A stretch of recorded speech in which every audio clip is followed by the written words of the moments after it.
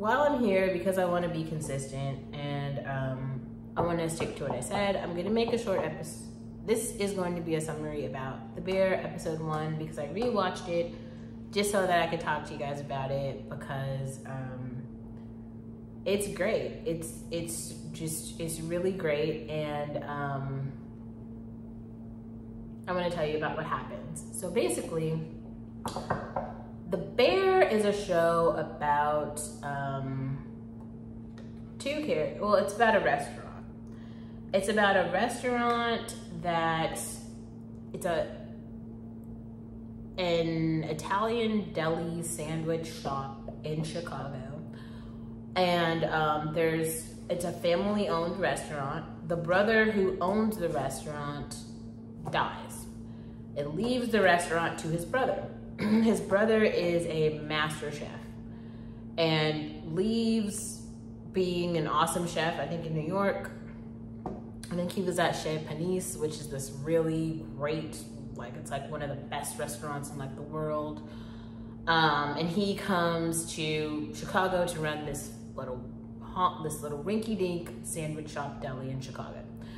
So when he gets there, everything's fucked up.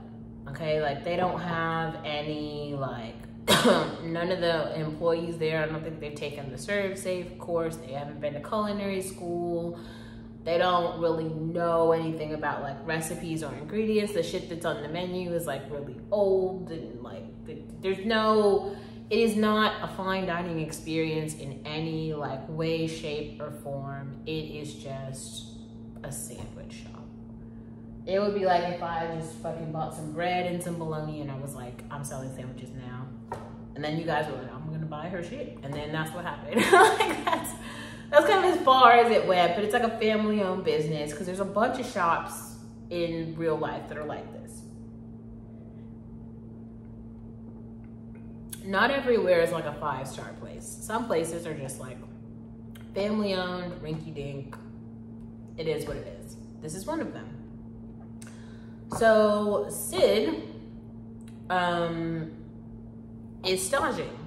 Staging is this thing that happens in the restaurant, the hospitality business, where you go, if you want to work in a restaurant in any position, you go in and you just like watch how it all goes for a day. You participate a little bit to see if it's a good fit, to see if the chefs like you, to see if the front of house managers like you, to see if the other people there get along with you, to see if you can like, hold your own weight and contribute in some fucking way.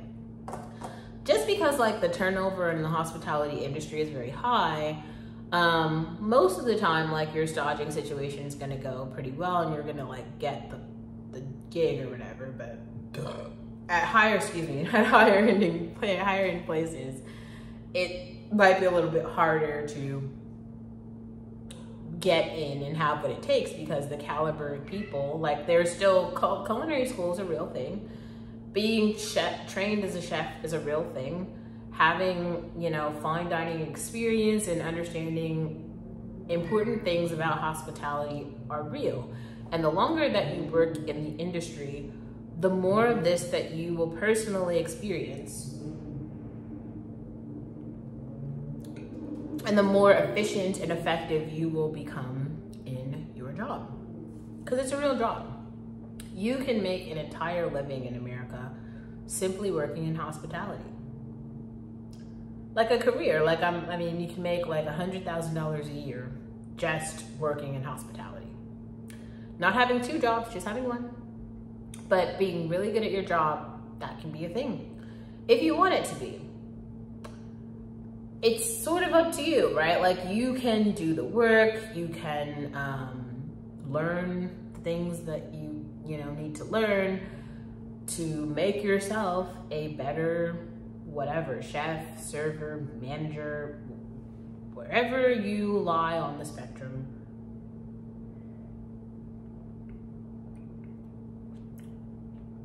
Things for you can become great and you can make a really good living. So the show is kind of about people who do this, but there's a lot of drama.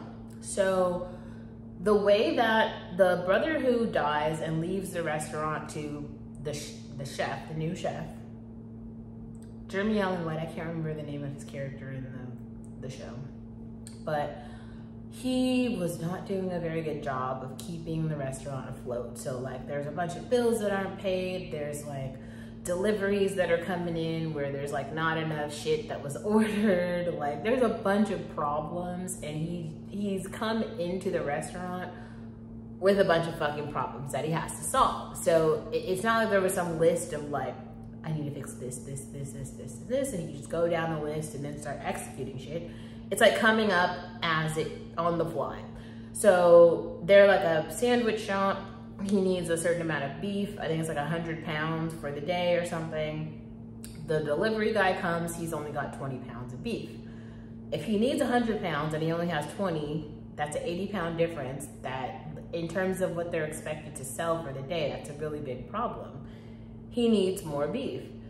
The problem is there's no money. So the delivery dude's like, you only paid for 20 pounds. This is all I'm giving you. So he has to like call around and figure out how to get more beef. And there's a whole thing because the price is a factor here. Bone-in beef is cheaper than having the bone extracted because that's a separate process that costs money. So it's more expensive to have boneless meat than have bone-in meat. So what he does is he buys a bunch of like I guess he buys like 80 pounds of bone-in meat by calling around and getting some favors, and that meat takes longer to prep. So the braising process for that I think is an extra 2 or 3 hours. So he ends up buying he has to call around to get the 80 pounds, and he has to drive out to go get the 80 pounds of meat, bring it back, and like for 3 hours he's like doing the whole process of preparing this meat so that like the sandwich shop can continue to run. And this is just day 1, episode 1. And remember, Sid is here staging. Now Sid, who is like Aoi Dabiri in this case, she has been to culinary school. She actually is very familiar with Jeremy as a chef in New York and how big of a chef he was. So she knows his resume, she knows his capabilities. They're all familiar with all of this, and like, she's like, why the fuck are you here? It would be like if you saw Sam Altman and he was like working at FedEx or something, you'd be like, why? There's many reasons though, because like there's a bunch of great people in the world and you never know where they will be or why. There's always reason.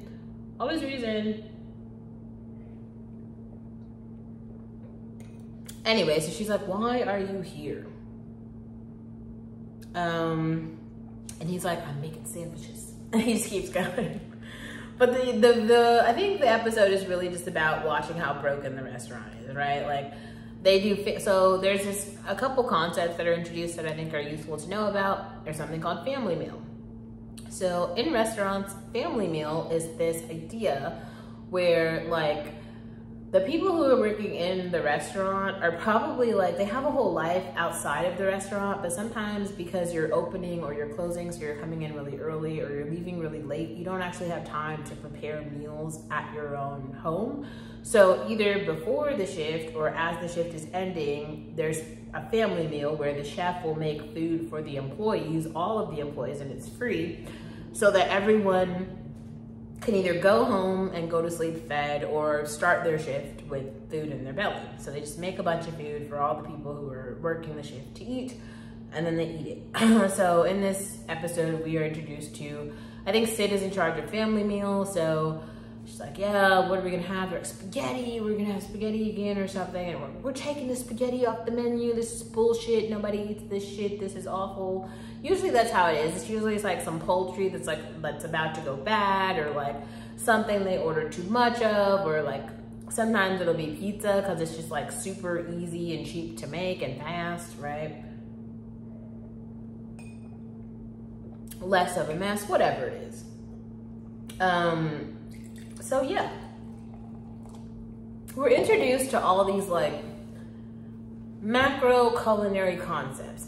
So the episode is not really about diving deep into any one particular character, though I feel like it does like lean heavily on the brother who's dead and the concept of the bear. So the show is called The Bear because like Jeremy Allen White, let me actually figure out the name of this character because I'm totally giving you guys, like I'm talking about this shit as though like he doesn't have a real name, and it's like, dude, he definitely does. Bro, I have 500 tabs up. That's crazy.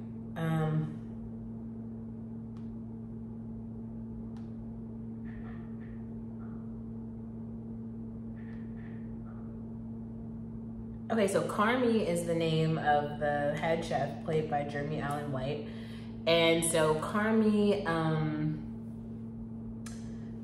is facing a bear. It's kind of like anxiety. Like anxiety is Carmi's bear. And so the show starts with Carmi literally like approaching a box with a bear in it. And he's like, I'm gonna let the bear out, I'm gonna let the bear out. And I think it's more about like him letting it like, letting go of his inhibitions and being free to just do whatever the fuck he wants. But there's all these constraints, right? Because like, he can't just do whatever he wants. He has to keep the restaurant afloat. He's still trying to be like a really good family member, because we start to see like his sister kind of like shows up to the restaurant because I guess she's a part owner of it, but she wants to sell it. He doesn't want to sell it. So he has to like keep that afloat in some way. There's all this shit like going on, and it's all happening at the same time. So he can't really get the anxiety off of his chest. So you start to see him having like panic attacks. He's like waking up in the middle of the night, like, fuck. He's like smoking cigarettes all the time. And that's kind of his way of like moving through. It's kind of like how I come on this channel and just fucking spiel my feelings, because like that's my way of getting through. I think it's more effective than just like chain smoking cigarettes, right?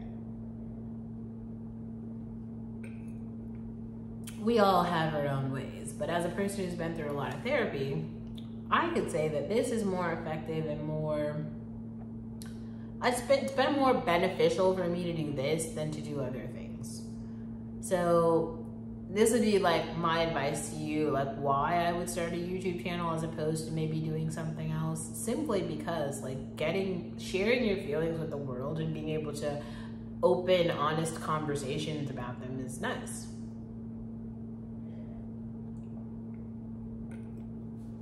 Even if sometimes it's not popular. If it's not clear, my conversations are continuously not popular. Not popular might be my fucking middle name. Middle name Olivia. Non-popular opinions. Oh. Yeah. So that's kind of The Bear. That's episode 1. There's a lot of other things that happen. This is my like push to you to go watch it. I think you should. Season 3 is actually coming out.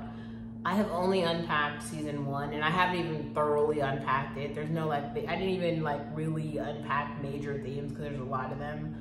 All I did was kind of give you a very general like overview of what the fucking show is even about. And nothing has really happened yet. So in season 2, I'll try to do better. We gotta start somewhere.